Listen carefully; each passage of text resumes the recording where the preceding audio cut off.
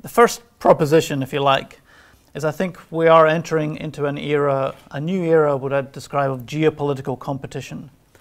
In the last 5 years in particular, China has changed gears in an important way. It started to rethink its place in the world.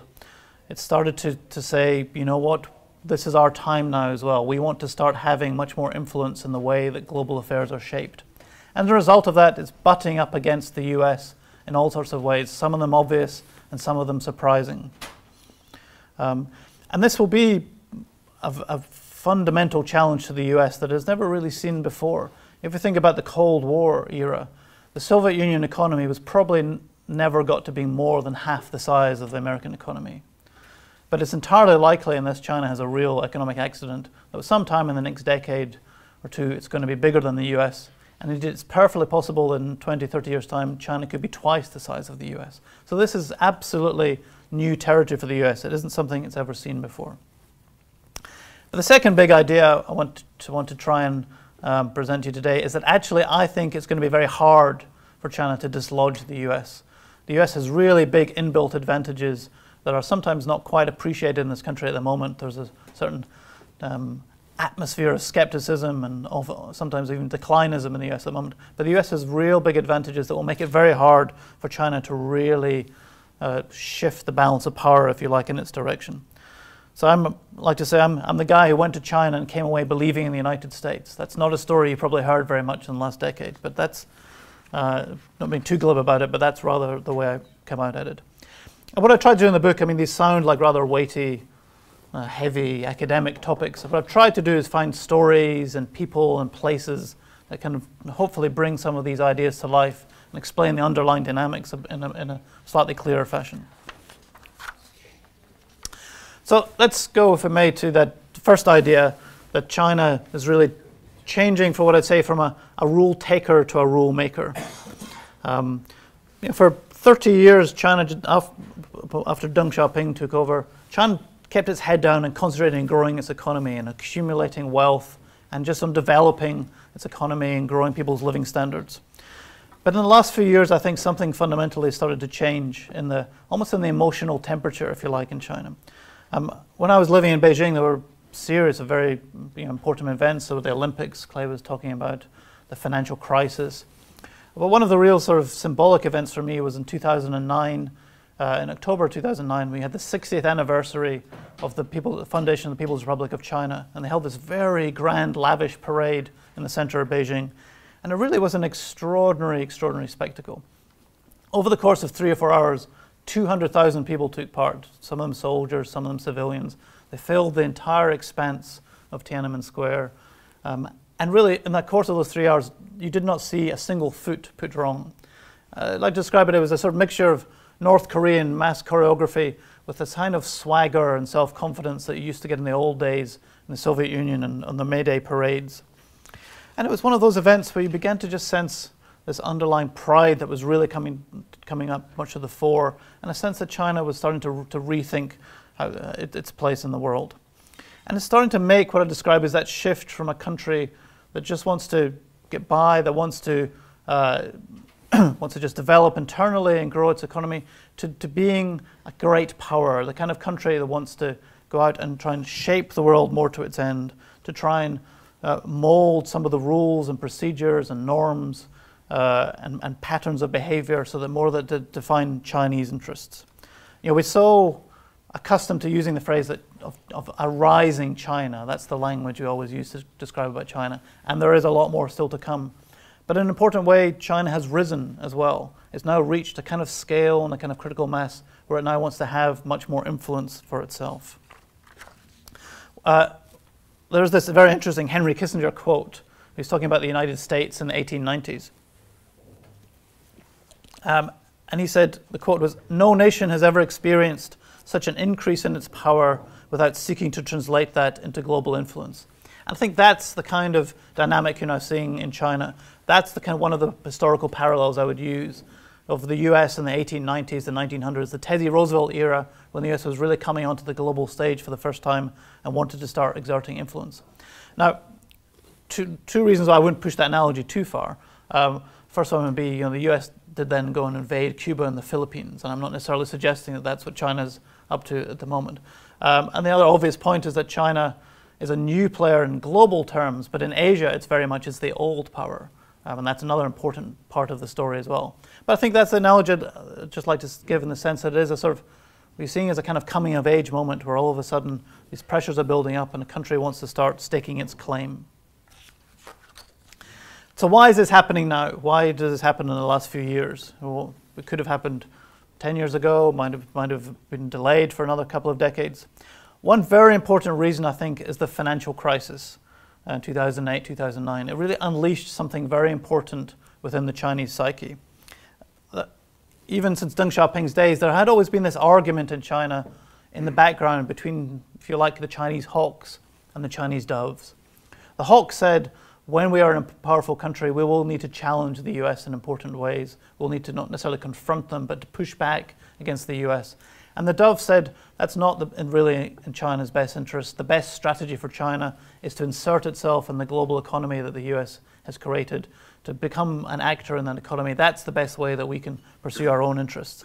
But that was always an argument that was happening in the background. This was something about the future. This is what we'll do in the future when we become a powerful country.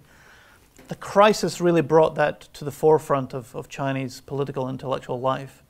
There was a very profound sense, especially in 2009, 2010, that the US is now in decline. This became a very powerful sentiment within China. And still to this day, even though the US has come back to some extent, there's still very much a strong sentiment in China.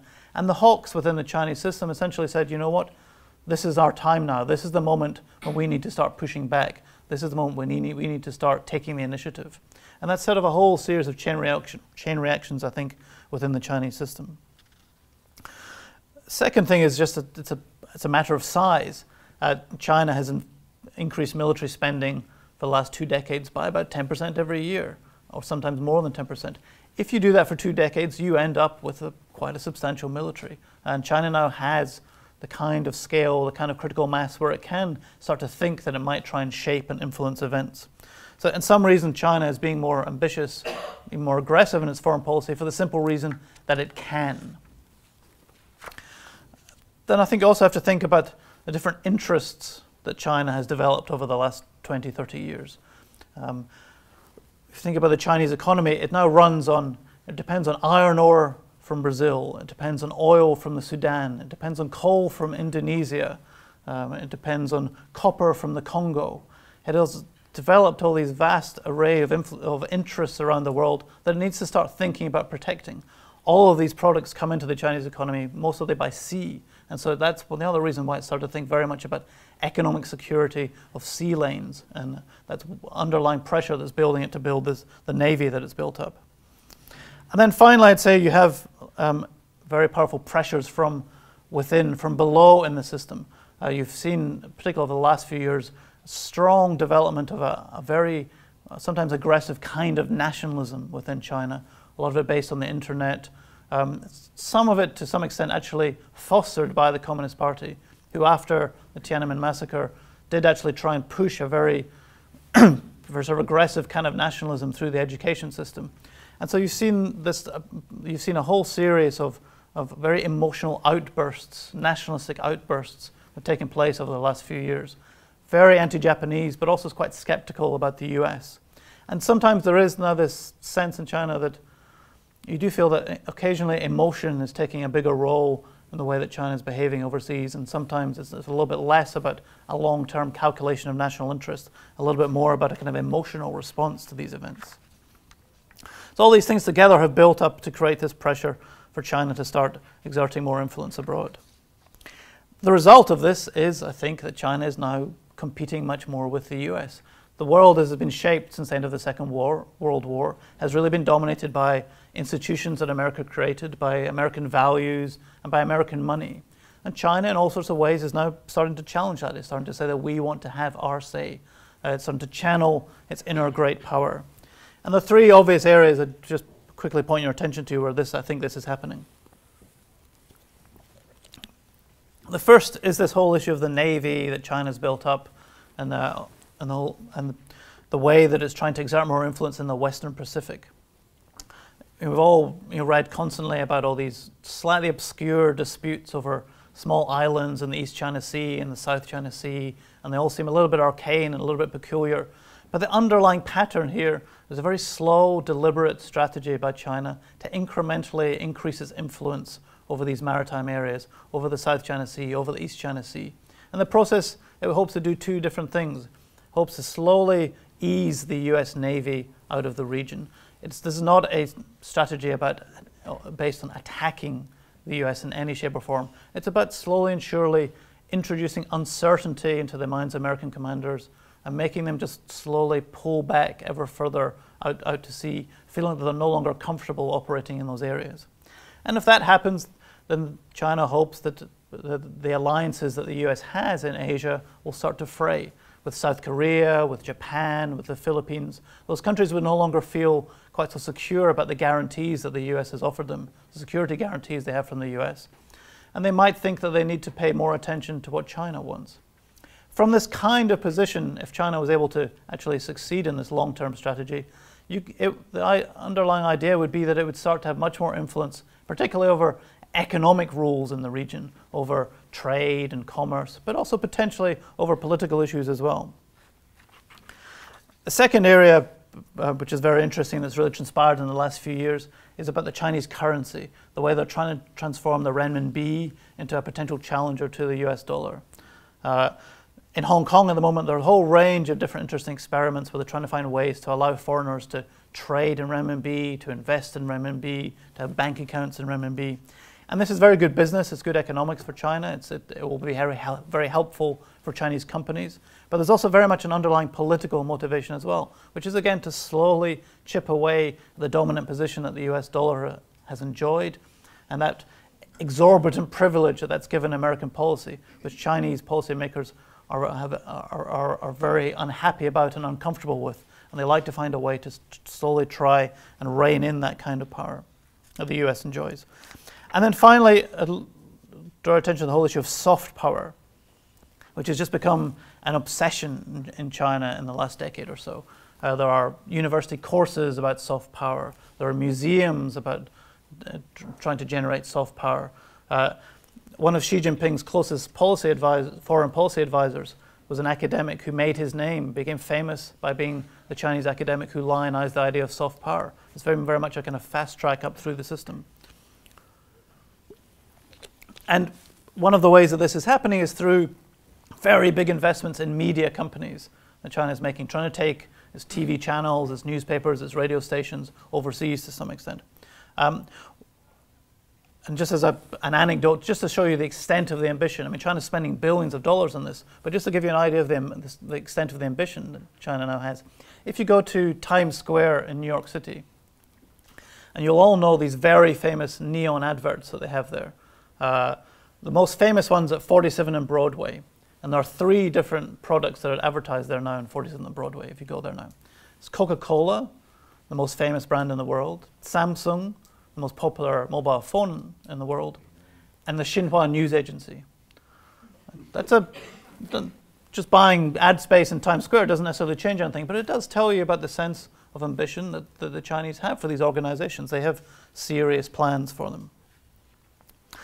And just the final point I want to make about this, on this particular issue is, Clay was talking a lot about the idea of contest, and I use the title contest of the century is very deliberate.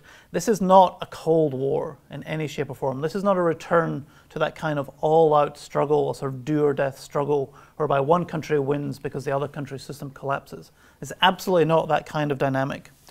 This is a return to a much older type of dynamic, where great powers compete for influence and power around the world. This is what big, important countries do. They kind of prod and push and jostle and nudge, and unfortunately sometimes they do fight as well. But this should not come as a surprise. This is not a scare story about Red China. This is what China would, this is an entirely natural thing for a big, important country like China to think about doing. So I use the word contest. I'm thinking much more about it's a chessboard rather than some sort of struggle. Okay. So then we move to the second major proposition I'm trying to make, that actually China's going to have a hard time at dislodging the US. Let me talk a little bit about Asia first, and then I'll talk a bit about soft power, and then we can get on to some questions. The first thing to think about Asia is this. China is not the only country that is rising in Asia. In fact, it's surrounded by a whole series of very dynamic and ambitious countries. From South Korea, Vietnam has been growing very quickly, Indonesia has another success story, and then you have India, the other 1 billion person country in Asia that also thinks that this is its century. That means that particular dynamic means it is much harder for China to dominate the region. It's not rising on its own. It's surrounded by all these other very dynamic, important countries that also want to have their say, that also think they want to stake their own claim in the world. And the second point is the very strong opposition that China has managed to generate throughout the region to itself in the last 5 years, precisely during this period when it's been trying to adopt a more ambitious, a more aggressive foreign policy. So I like to say it's not the pivot, it's the backlash. Right? In this country, we talk so much about the Obama administration's policies towards Asia. We think that so much of it focuses on what the US administration is doing.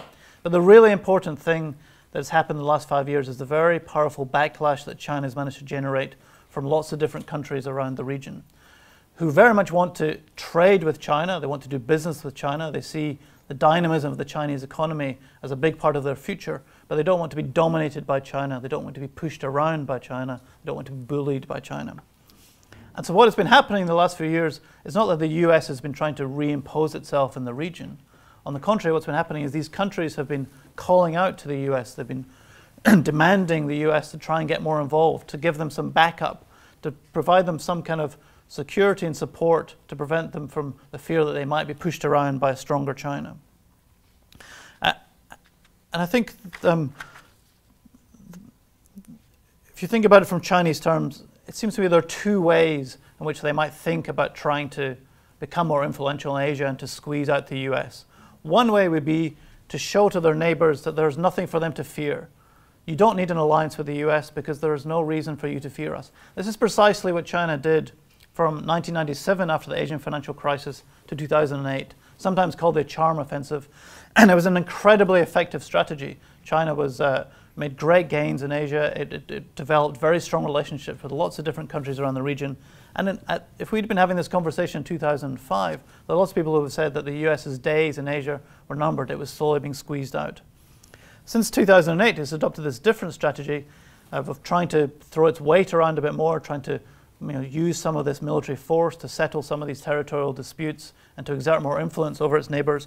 The result has been a very powerful counter-reaction where these countries are now calling on the US to get more involved. They're now much closer to the US, and they're also talking a lot more between themselves in all sorts of ways to try and counterbalance China.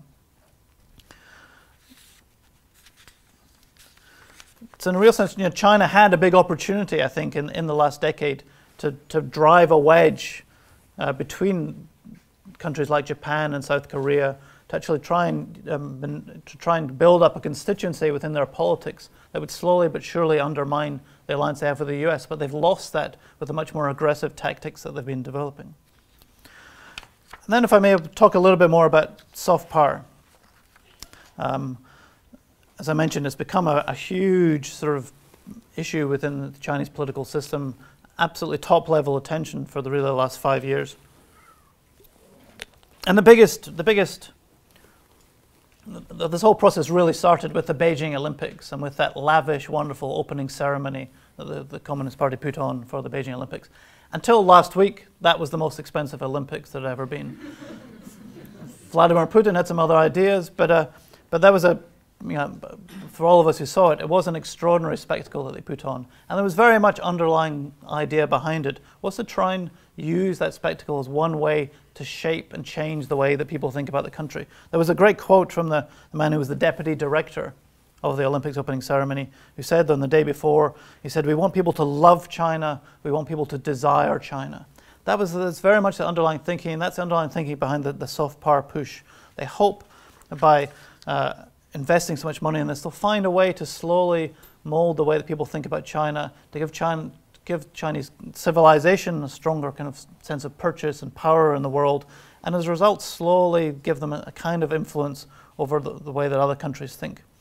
And as I mentioned before, one of the main things, the vehicles that have chosen to try and do this is through these media companies. It's through CCTV, which now has a Chinese cable news, now has an English language cable news channel here in the US. They've invested a lot in radio stations in the US and around the world. China Daily is now much more prominent, and it's oftentimes in hotels in Europe and sometimes in the US, it can be the only newspaper you get.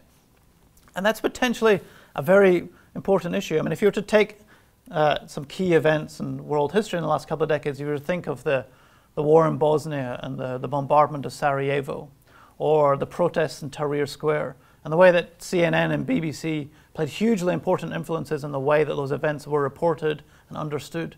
If it had been Chinese media who had been the dominant international media organization there, the way that those events would be understood and reacted to might have been quite different. You would have that, so there's something quite important going on here that's worth looking into. But I think those Chinese media groups are going to have a really hard time. They're going to really struggle. And one way to explain that is to look at the actual success story that new media organizations have had, which is Al Jazeera. Al Jazeera, the Qatar-based channel, has become hugely successful in the last decade, and it's become the model for China and some other countries who think that there is now a market for what people sometimes call non-Western news.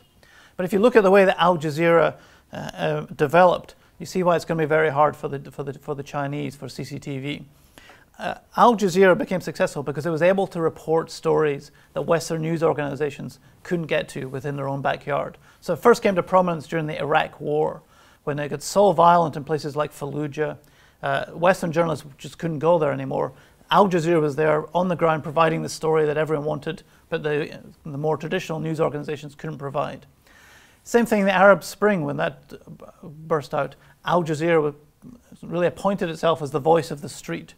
It was there on the ground telling all these incredible stories about this protest movement that was breaking out across the Arab world. Again, another huge story that it was able to use to increase its international influence and increase its audience. And that the basic story was that a new channel like this can gain an audience if it tells you the stories in its own backyard that everyone wants to know, but the existing media organizations can't tell you. That's precisely the thing that these Chinese media groups cannot provide. So you had a case like in the last couple of years, you had the Bo Xilai scandal. Hugely interesting and important. It was great news because there was all this crazy stuff going on. There was dead English businessmen in hotels and all sorts of intrigue, and this kind of Lady Macbeth character who was his wife. It was a fantastically gripping story, but also it was a hugely important story because all of a sudden we were getting a look inside top-level Chinese politics for the first time. It was all of a sudden we were getting a peek inside the black box. There was a huge interest around the world and a huge opportunity for any organization that could really have told us the inside story of what was going on in the Bo Xilai case. But that's exactly the story that CCTV cannot really bring to us. That's just for the nature of Chinese censorship, that's just impossible for them to really report on that story. That's the possible opportunity for them, but it's also the one thing they can't really give us.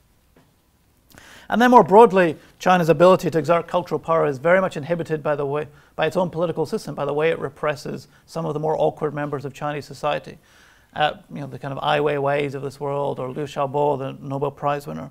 But even in the more favored artists, if you think of someone like Zhang Yimou, the film director, who had a very big audience in this country, particularly with films in the 80s and 90s. And he's kind of like a court artist these days. He is the Communist Party's favorite artist. He was the guy who was brought in to be the creative director for the Olympics opening ceremony. And then in 2009, when they had the 60th anniversary celebrations, he was also brought in to do another big performance that day as well in Tiananmen Square. He's the most favored artist, if you like, for the regime. I once had an interview with him, and I asked him why it was that all his films were historical pieces. Why were they period dramas from the past? Why didn't he make films about contemporary Chinese society? Because as all the Chinese people here in the audience will know, below the surface of the more rigid political system in China, the society is exploding in all sorts of directions. It's an incredibly dynamic, complicated, subtle, nuanced, interesting place. A very talented film director like Zhang Yimou, with films about modern Chinese society, would precisely the kind of thing that could start to change the way people might think about a society, to make you think about it in a more interesting and subtle ways.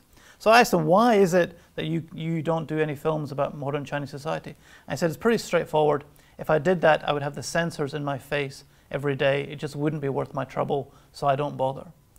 Even the kind of court artist feels you can't really do the kind of work that might actually be very useful to China. So in a sense, it's fighting, if there is a cultural battle, if you like, China's fighting it with one arm behind its back. So finally, just before I open up to questions, just say a couple of final things, if I may, just about for the US. Because I don't want to give the impression that everything's very easy for the US and it's going to be pretty straightforward. It is facing this colossal, almost existential challenge. A couple of final messages is how the US will need to respond. Obvious one, I think, is about focus. It's about disciplined focus from the administration. That's the whole point about the pivot, is to give a sense of staying power. It's to give the sense that the US is not leaving Asia, it's not pulling back, that it sees its long-term future as very much engaged and completely involved in Asia. That was very successful a couple of years ago, but even just with 1 year, the administration's already kind of dropped the ball a bit on that. So you have the Secretary of State, John Kerry, who's completely focused on the Middle East, for all sorts of good reasons, but his agenda is about Iran, it's about Syria, it's about the peace process. And you had the president last year was supposed to go to Asia, but then he had to cancel because of the government shutdown and the debt ceiling crisis. This sends a very, very bad message around the region. It makes it seem as if the US has already become distracted. 2 years after it announced this huge, ambitious initiative for Asia, it's already moved on to other things. And the Chinese have been, quite frankly, been going around the region saying, you can't rely on the Americans. They've lost interest in you already. They've moved on to something else. The US is going to have to be much more clear and disciplined about focusing on what it really sees as interests. And the final thing, I think, which is actually one of the hardest things, is the US is going to have to find a way to tell a story to itself and to the region about its economic future and how its economic future is tied up in Asia's prosperity. Every politician in this country agrees that the secret to really reviving the economy is about manufacturing, it's about exports, it's about improving middle-class salaries. It's impossible to do that without the US being much more present in the big, fast-growing, dynamic markets in Asia. Asia is the key to to actually making that strategy viable in any real substantial way. But to tell that story is incredibly hard in the US at the moment because there's so much pessimism about globalization, because salaries have been stagnant for 2 decades. A lot of people in this country think that actually trade has been bad for the US. So you had a situation like in the last presidential election, Mitt Romney and Barack Obama were running around Ohio talking about Chinese cheaters. That obviously plays very badly in China, but it plays very badly across Asia as well, where countries look at that and they think, this is America that's drawing in on itself, that's no longer really interested in engaging the global economy. The US is going to have to find a way, a series of policies, but also a series of stories to tell that will change that dynamic. Because ultimately the US can't just be a country with a few aircraft carriers that intervene whenever something gets wrong. It's going to have a much more broader story to tell about its future in Asia.